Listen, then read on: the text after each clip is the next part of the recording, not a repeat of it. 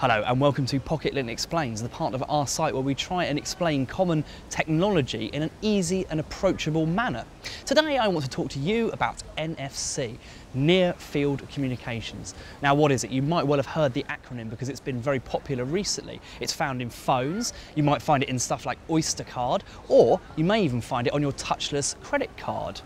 So NFC in phones, what can you use it for? Well, I can, for example, transfer images or contact details from one phone to another. You touch them together and the two phones do their own handshaking thing, and then they're able to transfer files by Bluetooth or even via Wi-Fi direct.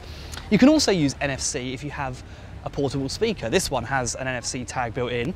You touch the phone and then an app loads and is able to pair the devices via Bluetooth, as well as give you extra startup commands like, open my music player. And in that way, you get everything you do without touching any configuration at all. So you might ask, does my phone have NFC? Well, the chances are if you've got a modern handset bought within the last year, you'll probably have it, especially if it's a premium model. Notable by its exception is the iPhone. There is no NFC in the iPhone 5 and we don't think there's going to be any anytime soon. But Android, Windows Phone 8 and even BlackBerry all support NFC.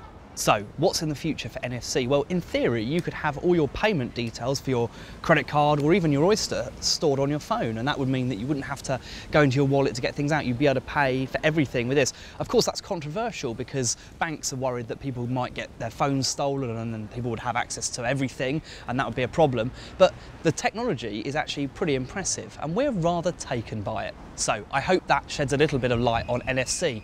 We're obviously very keen to hear what you think of our Explain series, so please do comment and tell us if you'd like more or less information, or what you liked and what you didn't like. We'll see you soon for more Explains.